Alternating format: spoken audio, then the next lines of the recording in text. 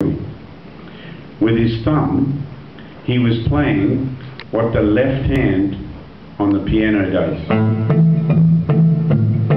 See that? So I'm playing the bass, and I'm spelling out the chord with my thumb. My fingers are not doing anything. My thumb's doing it all. You watch. See that? So I can hear he's doing that, but then he's so clever. He played the melody at the same time, like this.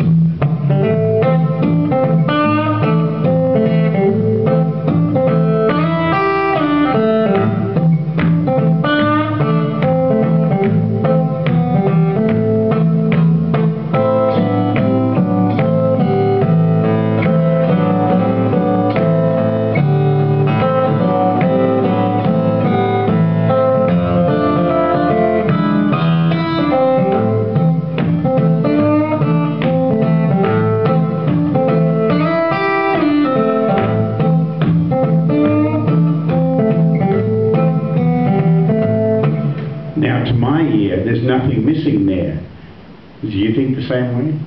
There's nothing missing. Everything's covered. So I heard him do that, and I was inspired.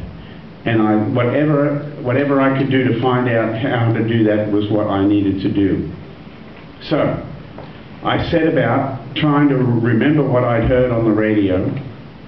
And I was still playing with one of these, which is what we call a plectrum, or if you're from America, a straight pick, okay?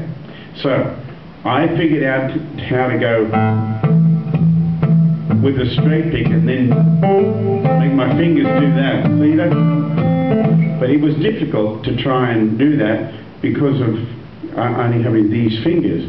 So I then saw a photograph of my hero, Chet Atkins, playing the guitar, and he was wearing one of those. And I went, ah. You know that's why Italians have flat foreheads and short necks? It is, because you ask them a question and they go, and then you tell them the answer and they go, ah. So short necks, flat foreheads. Anyway, moving on along.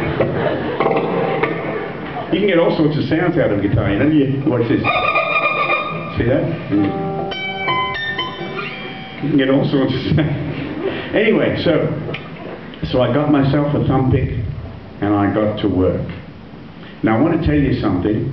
So at that time we were living up in North Queensland on a sugarcane farm and playing in a band on the weekends and stuff like that. But I want to tell you that many years later I met that man. I met my hero in 1980. And I got to know him.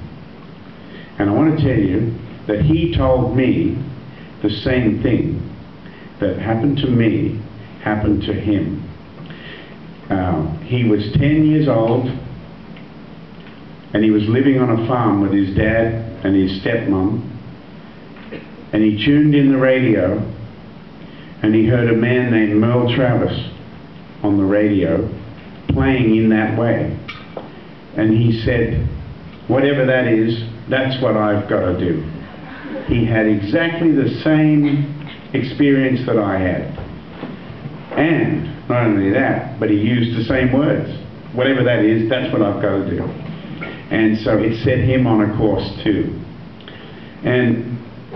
But of course I didn't realize that when I was young. All I was interested in was learning the next song and being a better player and having more songs to play.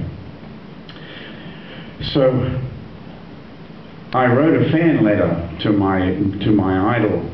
I wrote a fan letter to him and I put on the envelope, Chet Atkins, Nashville, America. Boom, that's it. No postcode, no nothing, just that. And I put it in the letterbox, and do you know what? 2 months later I got a letter back from him. I was 11 years old at this time, and there was a big black and white photograph signed to Tommy, best wishes, Chet Atkins. I can't tell you how excited I was that my hero wrote back to me. Wow! And then years later, of course, I got to meet him. And you know, when I listened to his music when I was a little boy, I felt like I knew him, because I